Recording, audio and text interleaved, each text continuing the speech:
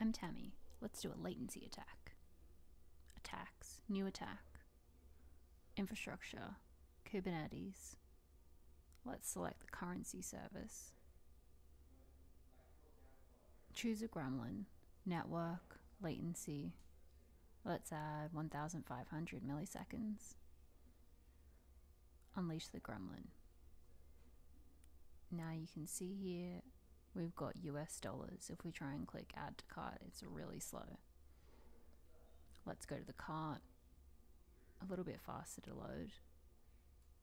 Now let's try and change to euro.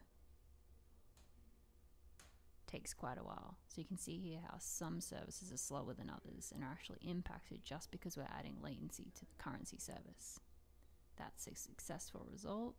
We learned a lot. Now you can see what regular use should look like.